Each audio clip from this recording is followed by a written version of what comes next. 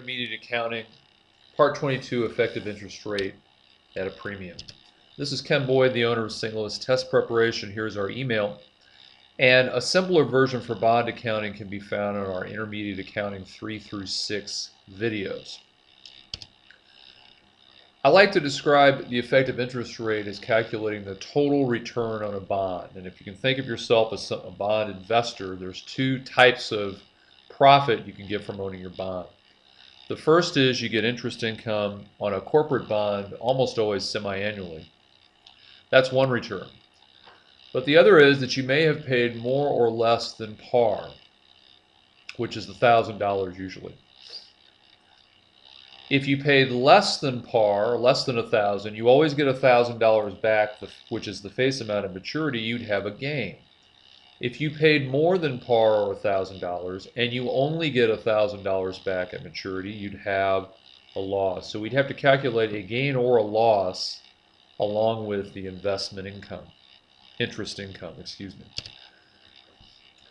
So in order to calculate that total return, a more precise way of doing it is called the effective interest rate.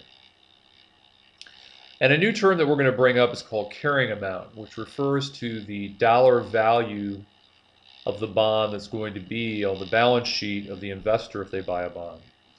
And that carrying amount is going to be adjusted up or down depending on whether you bought the bond at a premium or a discount.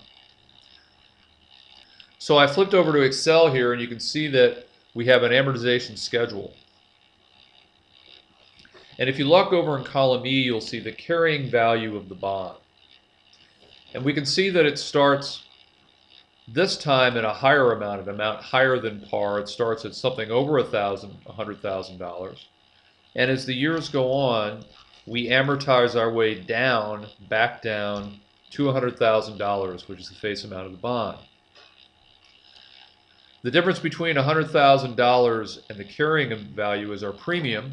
We start off with $4,100, and each year we amortize that premium so that at the end, at maturity, that premium is down to zero, and that carrying value is back down to $100,000, and that's what we say here in this line about year 10. So we're buying a $100,000 bond with an interest rate stated on the face of the bond at 4.5%. So multiplying that by $100,000, which is this cell, we get $4,500 a year in interest income. So now we're going to calculate what I would call our total return using the effective interest rate. Another term that we need to know in order to do that is there's a phrase at the top of the Excel sheet I'm going to go back to that says purchase to yield. And the fact is that most bonds are not purchased at par or $1,000. They have a market price that fluctuates just like any other asset. Therefore, when we say yield, what we really mean is the yield to maturity or the total return. So I'm saying below the interest expense column here, quote, purchase to yield 4%.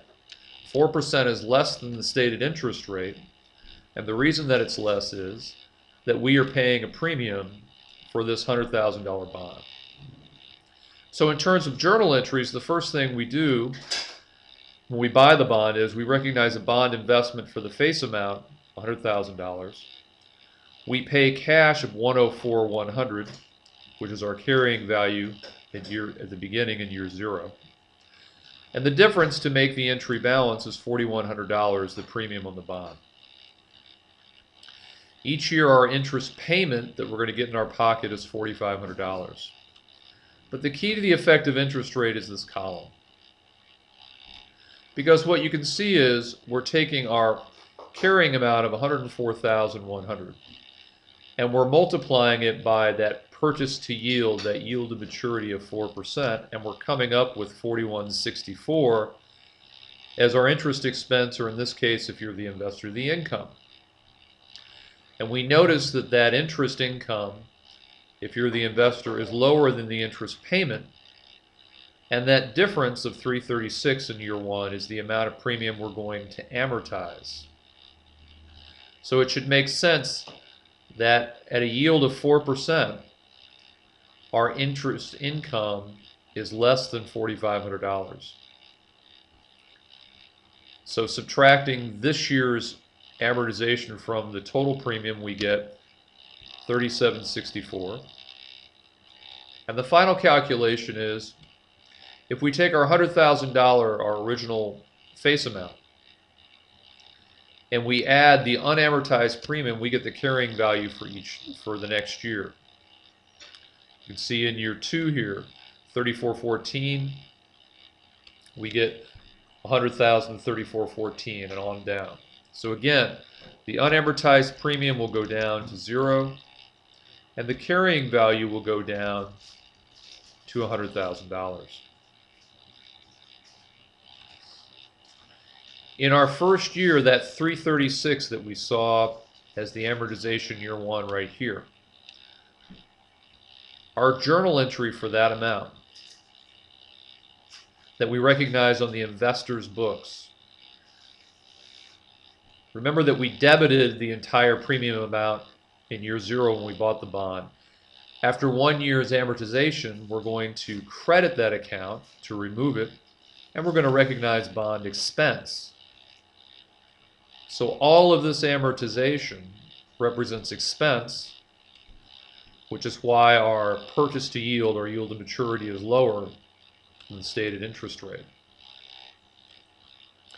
So in terms of a T account, what's happening is, in year 1 when we purchase the bond, we have a $4,100 debit for the premium on bond payable, which matches our journal entry up here.